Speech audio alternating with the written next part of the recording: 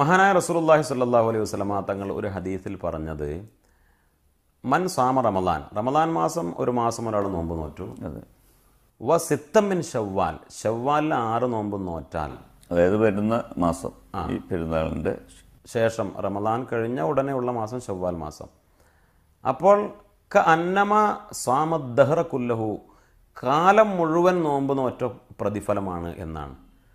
എന്ന് പറഞ്ഞാൽ അതിൻ്റെ കാരണം, ഒരു മാസത്തെ നോമ്പ് അൽ ഹസനത്തു ബി അശ്രി അംസാലിഹ, ഒരു മാസത്തെ നോമ്പ് ഏതൊരു ഹസനത്തും 10 ഇരട്ടിയാണ് ഏറ്റവും ചുരുങ്ങിയത്. അപ്പോൾ ഒരു മാസം നോമ്പ് നോറ്റാൽ 10 മാസം നോമ്പ് നോറ്റതുപോലെയായി.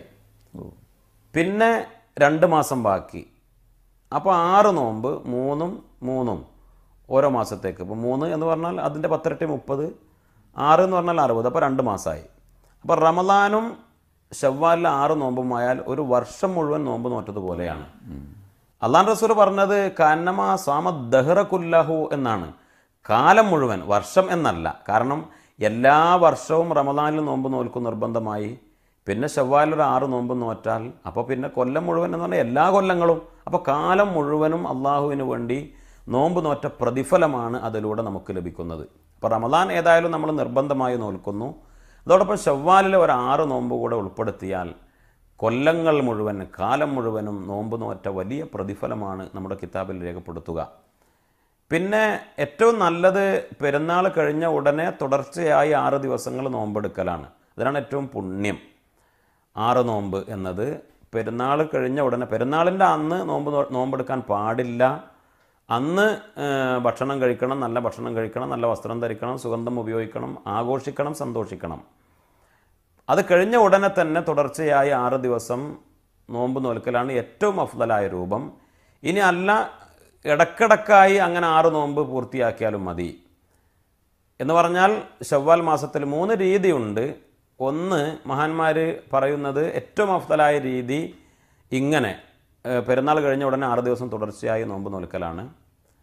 പിന്നെ മറ്റൊരു രീതി പറയുന്നത് അയ്യാമുൽ ബീദ് എന്ന് പറഞ്ഞാൽ മാസം 13, 14, 15 അത് സുന്നത്താണ് നോമ്പ് നോൽക്കൽ എല്ലാ മാസവും. അപ്പോൾ അയ്യാമുൽ ബീദിൻ്റെ ദിവസങ്ങളും അതിനെ തുടർന്ന് 3 ദിവസങ്ങൾ, അല്ലെങ്കിൽ അതിൻ്റെ മുമ്പ് 3 ദിവസങ്ങൾ, അങ്ങനെയും പറയുന്നു. ചില മഹാന്മാർ അങ്ങനെയാണ് ഷവ്വാലിൽ 6 നോമ്പ് നോറ്റിരുന്നത്. എല്ലാ മാസവും 13, 14, 15 അയ്യാമുൽ ബീദിലെ നോമ്പ് സുന്നത്താണല്ലോ. അതിനെ തുടർത്തി എന്ന് പറഞ്ഞാൽ അതിൻ്റെ മുമ്പ് 3 അല്ലെങ്കിൽ ശേഷം 3 ആയി. അപ്പോൾ 10, 11, 12, പിന്നെ 13, 14, 15, അല്ലെങ്കിൽ 13, 14, 15 അത് കഴിഞ്ഞിട്ട് 16, 17, 18 ഇങ്ങനെ. അയ്യാമുൽ ബീദ് പറഞ്ഞാൽ 13, 14, 15 ആണ്.